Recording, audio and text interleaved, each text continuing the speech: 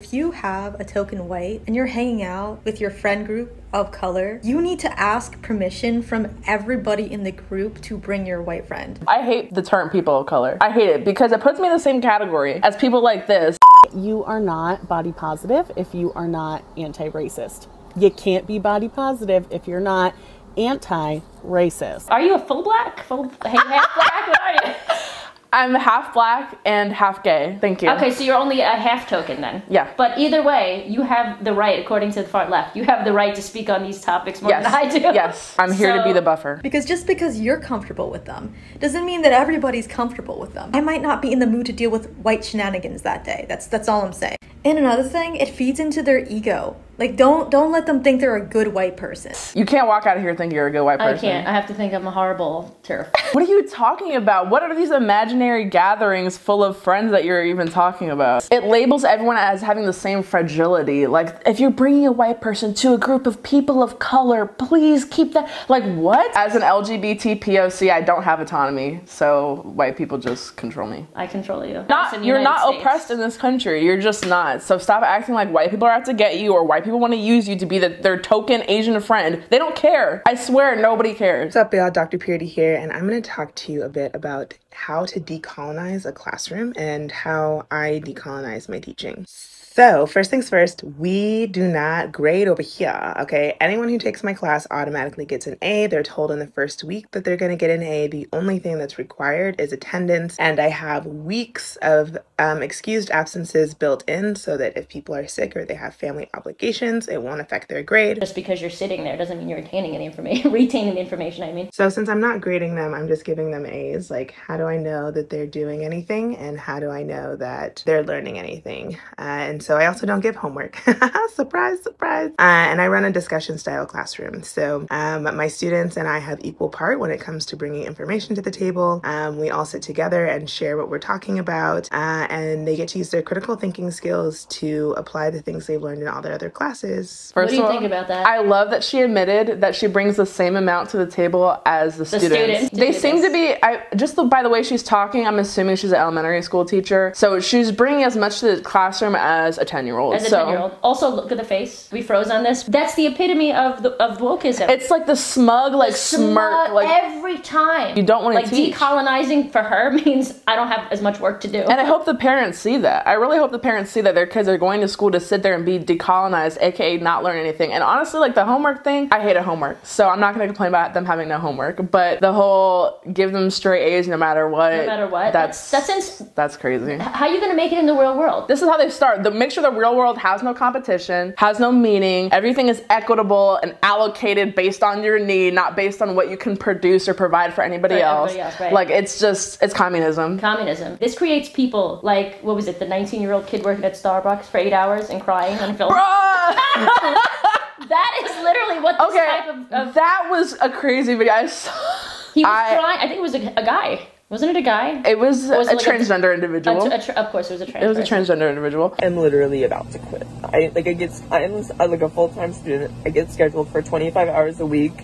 And then on weekends, they schedule me the entire day, open to close. I'm on the schedule for 8.5 hours. The word decolonized, right, is like anti-white, even though everyone colonized everyone. I honestly do think people who unironically use the term decolonize these days in areas that have nothing to do with colonization. Like, are you admitting that white people made up the concept of doing homework or like educating yourself or having a classroom discussion or doing anything beyond attending class? Because that's racist. Yeah, because the strictest classrooms in the world, from what I understand, are in Asia. Say that to an African parent, first of all. Say that to a Nigerian or African parent about, oh yeah, we're going to decolonize from the white mind and your kid's not going to have to do homework and not going to do this and they're going to get straight A's. Any African parent would be like, what?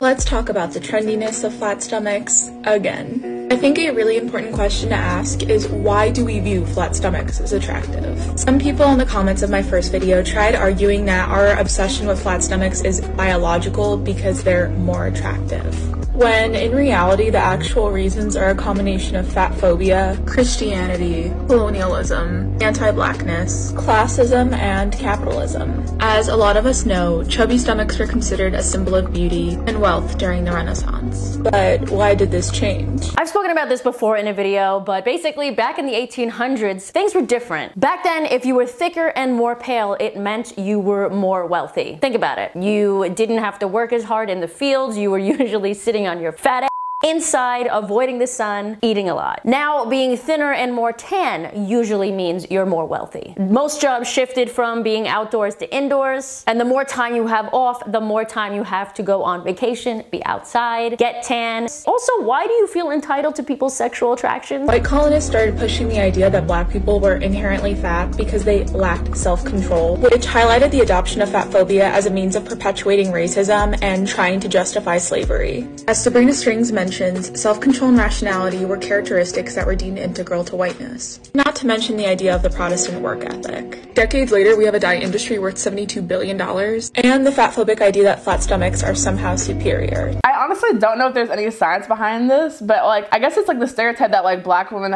are just like thick or have like big butts in general, so maybe that's where like the connection to like fat phobia to like white supremacy comes from. But that's not talking about morbid obesity. That's not talking about like being 300 pounds.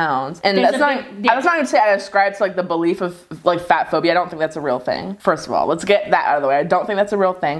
And as somebody who is a WOC, woman of color, and also I'm a walk. I also am a non-flat tummy haver. I don't feel like I'm discriminated against because of like the size or shape of my tummy. That's I feel like it's the opposite now. I feel like when I grew up in the 80s and 90s, showing my age here, everybody wanted the flat stomach, everyone wanted the heroin chic era. Yeah, like the Claudia Schiffer era, Pamela Anderson, like the big tits, like fake. Most porn stars now, not that Pam Anderson is a porn star, but most porn stars are actually taking out their breast implants. It's really interesting. And most people are embracing their natural bodies, their natural curves. I feel like actually people are more attracted to that these days. Maybe it's just in the circles that I run in. No, because I tend to be more attracted to thicker women. Thank God they're attracted to people like me, so it just kind of works out. But I feel like it's changed and people don't want to admit that it's changed. They still want to have these impression points. It's definitely changed. There's so many different preferences now. Like, I would say I have no problem getting dates, or, you know,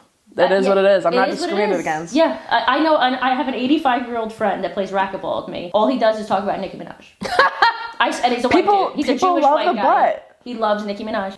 Like, imagine an 85-year-old white dude. He's like, I love Nicki. I can't explain it. It's the weirdest thing unless you know the guy. I love Nicki Minaj. That was like part of my sexual awakening.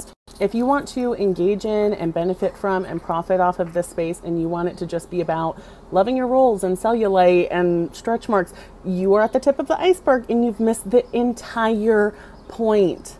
Body positivity is meant for us to get at the root of the bullshit that we have been taught, and guess what?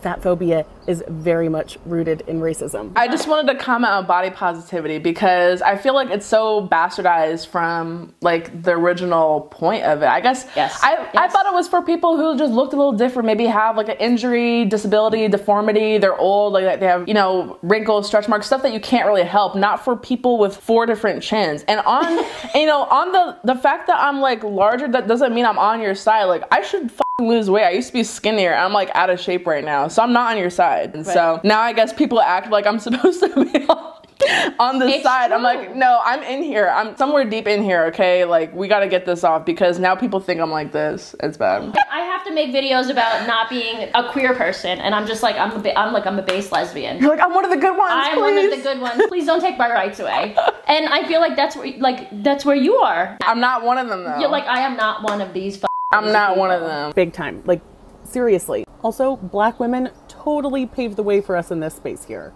So if you care about this stuff, now is not the time to be silent, okay? This is not just about you learning to love your body.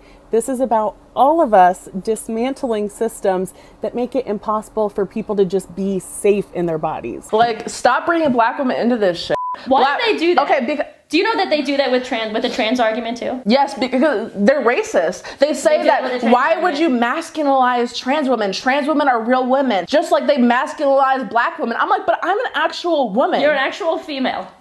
fat phobia is racist too, because Black Americans have like a higher rate of like heart disease and diabetes and obesity. So promoting related. this is killing Black people. Almost like promoting the abortion thing. I'm pro-choice. Yes. But promoting, it helps Black women. The idea, it helps everything is. It helps Black women. It helps us destroy ourselves, like the abortion thing, the trans thing, the fat thing. It's like, bro, it's keeping, they're preying on our downfall. It's keeping people down, and you and I are not for it. So we're gonna end the video there. We're also gonna film another video. Look for that video coming out very soon about how she was an athlete and competed against men. I want to know your thoughts about that, because the trans debate, it's still going on, even though it's kind of slightly turning more to the right now, which is good. We need that to happen, but it's happening too slow, in my opinion. And I think more women should be at the forefront of talking about that, because it affects women. Like, I'm not even a feminist, but it's kind of like turning into a feminist issue. So yeah, we should talk about it. It is. Yeah. Go follow Olivia. I'll put her links in the description below. She's amazing. She's based, and I f***ing adore her, obviously. She's like one of the 3 people I contacted while I came out here. Most people left LA. This bitch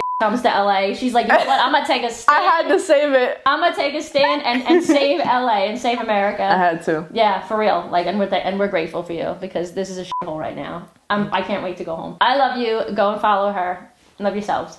Peace. Bye.